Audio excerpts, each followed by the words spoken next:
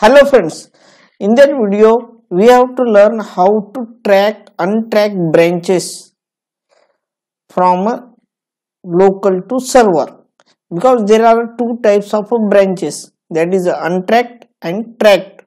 So now this is the very main concept of a git. We need to track our local branches with the remote branches.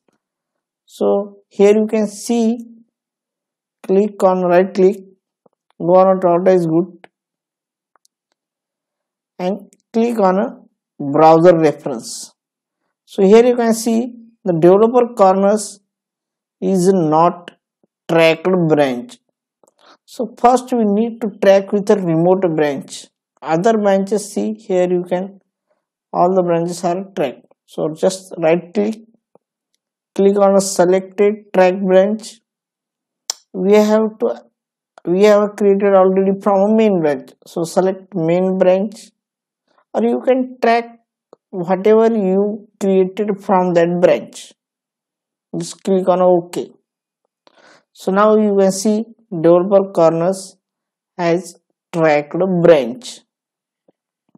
So this is the main concept of how to track branch, local track branch with remote server branch.